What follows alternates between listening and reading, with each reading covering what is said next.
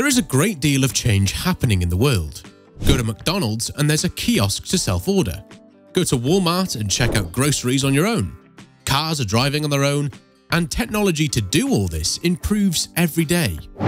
The robots of the future are here today. This isn't a gimmick. These robots are real. The next 10 years will see more change than the last 50 years, and the rumor has it that the Boston Dynamics robots are going to replace the military. Boston Dynamics is an American engineering and robotics design company founded in 1992 as a spin-off from the Massachusetts Institute of Technology. Boston Dynamics have developed a series of dynamic, highly mobile robots, including Big Dog, Spot, Atlas, and Handle. Since 2019, Spot has been made commercially available robot from Boston Dynamics, while the company has stated its intent to commercialize other robots as well, including Handle. Semi-autonomous and remotely controlled weapon systems are established military tools, and several armed forces are experimenting with quadrupedal robots to carry equipment. But should we be concerned about efforts to arm dog-like robots with lethal weapons?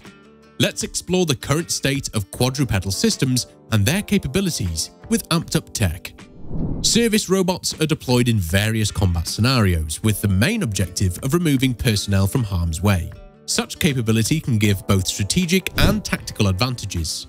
Drones, uncrewed ground vehicles or UGVs, and even guided missiles are robots with weapons.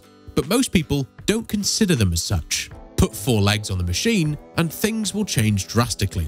We envisioned that robotics would one day become a defender's best friend and be deployed to undertake more risky and complex operations in tough terrains. This was said by Singapore-based Defense Science and Technology Agency (DSTA) Deputy Chief of Land Systems Roy Chan in October. Philadelphia-based Ghost Robotics quadrupedal uncrewed ground vehicles, or robot dogs, have attracted considerable attention in recent years, not least because the 325th Security Forces Squadron at Tyndall US Air Force Base began using them on regular security operations. The 4 semi-autonomous Vision 60 models the base operates each have 14 sensors, advanced multi-directional, thermal and infrared video capabilities, and can operate for 3 hours of continuous runtime on one charge. The robots carry out route checks and anomaly detection autonomously. Ghost Robotics Chief Executive Officer Jiran Parekh says, "The robots can be deployed for persistent security applications, and it can be put on a plane for combat operations.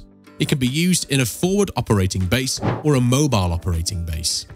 Explaining the company's concept, he says, "We have a robot dog with a doghouse, with edge processing on the dog and in the doghouse. We can retrofit the dog with any type of payload for any type of combat operation." Ghost Robotics recently equipped its Vision 60 4-legged unit with Special Welfare Operations Research Development International's custom-made remotely operated gun. More than 20 national security customers currently use Ghost Robotics platform. But Parekh says autonomous weapons are not where the main interest lies. Most of the company's customers deploy the Vision 60 for chemical, biological, radiological, nuclear and explosive detection, reconnaissance, and mapping. It's primarily going to be a special force thing in the US, and we're talking years by the time they get officially approved. We're not going to see any kind of operability of a weapon on our legged robots today, but I think in years down the road, you will. He says the only difference between Ghost Robotics and any ground, surface or air uncrewed systems with the option of weapon integration is that the Vision 60 walks on legs. People will get used to it just like they got used to the General Atomics Reaper MQ Predator drones carrying out operations, Parekh added. The special purpose unmanned rifle it is armed with has no autonomy nor integrated AI and is operated by a human in the loop. The concept was to create a walking quadruped and remove soldiers from a close combat environment. Another US robot developer, Boston Dynamics, has a strict policy against weaponizing its machines, including its quadrupedal Spot. However, if the shot is not fired from the back of the robot, but it helps locate adversary targets for engagement, the machine can be considered just as lethal as its weaponized counterpart. Spot participated in a 2-day reconnaissance operation exercise with the French Army last spring. Boston Dynamics Vice President Michael Perry said in an interview that removing people from harm's way is a justifiable use of the technology, but the company needs a better understanding of the military deployment of its systems. DSTA recognizes that changes in military procedures require soldiers to operate on a wide range of terrain and face unconventional threats. To equip its soldiers with the right tools, the agency developed its Command, Control, and Communication System prototype. This concept will leverage uncrewed ground and air systems for surveillance in urban combat to increase soldier survivability rates. DSTA has partnered with Ghost Robotics to determine how quadrupedal robots could be used in defense settings. The partnership will see Ghost Robotics platforms paired with DSTA's C3 system. The C3 allows for simultaneous control and monitoring of multiple uncrewed systems in harsh environments, but there's no intention of weaponizing remotely controlled platforms. Most legged robots balance and navigate using AI-powered computer vision and force sensors. The information processing speed of such proprioceptive methods can fail on slippery surfaces and other challenging environments.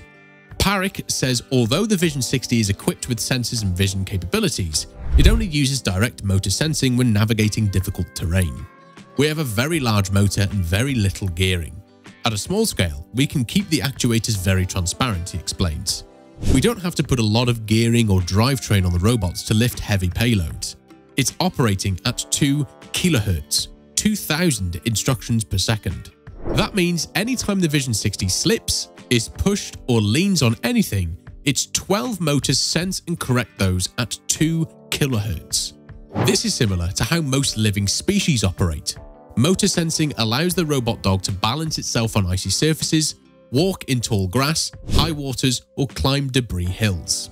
According to global data forecasts, the robotics industry was worth $45 billion in 2020, and by 2030, it will have grown at a compound annual growth rate, or CAGR, of 29% to $568 billion. Global data expects every segment of the robotics market to grow over the next decade. Industrial robots will function as a growth driver as innovation in the segment will spill over to other areas. By now, everyone's seen the videos of Boston Dynamics robot dog Spot. It can walk, run, hop on 2 legs, and even dance. It's mighty impressive. But with every video released by the American robotics firm, it felt like we're edging closer to the ultimate goal of 4-legged drones that could be equipped for battle and replace soldiers. A pretty terrifying idea. However, Boston Dynamics has come together with a coalition of other robotics experts to plead with companies across the sector to please never give the robots guns.